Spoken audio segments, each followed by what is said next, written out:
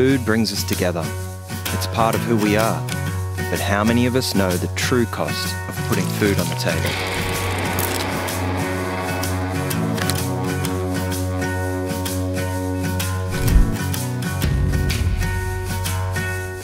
Farmers, scientists, and communities are working to combine traditional farming practices with modern technologies, facing the urgent need for sustainable methods to feed a growing population. We're the #1 country in the world for mammal extinction. That's a crime. We're losing biodiversity at a really rapid rate. Climate change, a growing population, and dwindling resources. Nobody really knows what all of those things put together add up to. The clearing, the use of chemicals, all that stuff is literally eating the planet alive. In spite of all the warnings about everything, the train has left the station.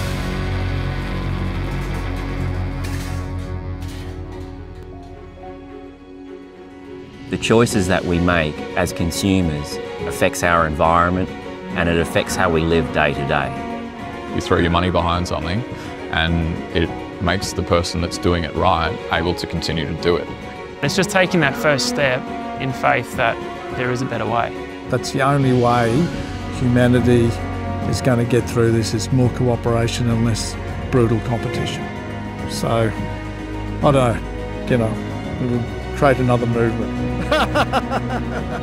We need to do something because I don't think we're winning the day. Together, let's take a closer look at how our food choices shape the world around us. And what each of us can do to build a better tomorrow.